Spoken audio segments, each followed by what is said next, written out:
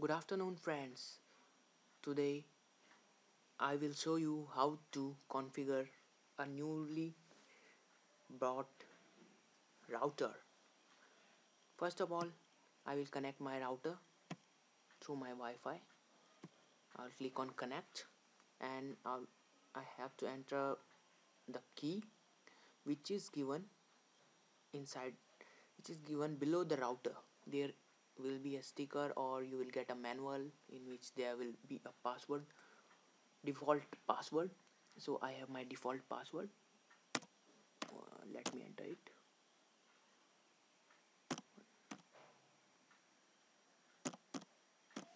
Okay, next, verifying and connecting, and it is connected. Now I will have to check its home page. I'll click on run cmd command prompt and I have to check its IP and FIG by using this command ipconfig. Okay, this is my default gateway. This is the IP of my router. Okay, let's check it. So I will open my browser and put that IP address, mark, and click on enter to copy, control V and enter. Yes, this is my router's IP. So I have my default page. I'll enter the password. The default username and password is admin. um, it may be changed depending on your device company. Now I have to change the password of my username and password of my router so that no one can access it. No one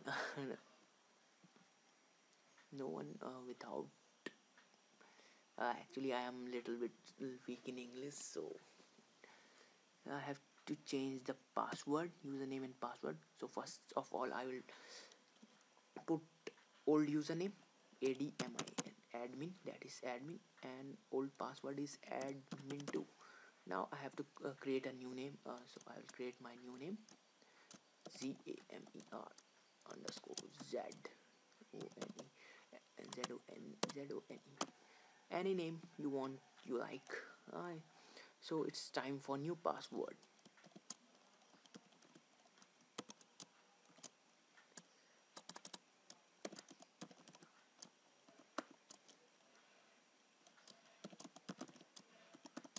I have now save. Okay, now it's asking for, as I have changed the password, it's asking for new username and password, which was underscore ZONE gamers zone.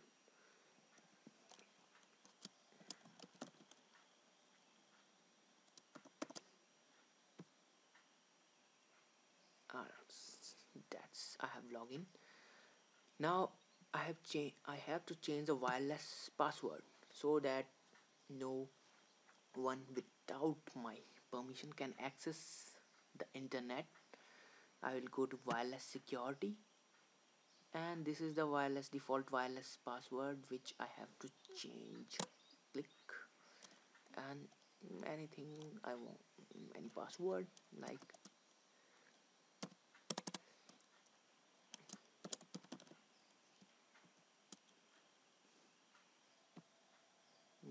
gamers Z. This is, I think, strong password, and I will save it. Okay, and this must be of 8 characters. 1, 2, 3, and I will save it. Save. Now, as it is saved, it will ask for my password here again.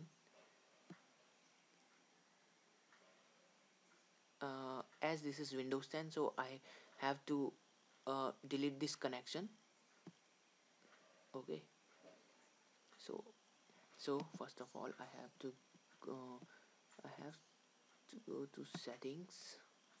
After that, network, and the third one is manage Wi-Fi settings. Second one, that's I have to find TP-Link.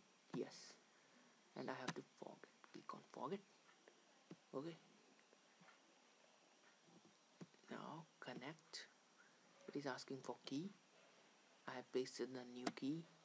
Next, verifying and connecting, and yes, I have connected. It's so simple. I can again check the connection.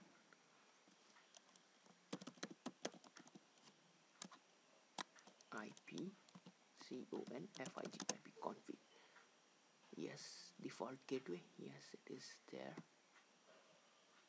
I can reload this page as I have already logged in this to my router. The WAN port is unplugged. Actually, I have no internet connection right now, but I will upload this video. Thanks for watching.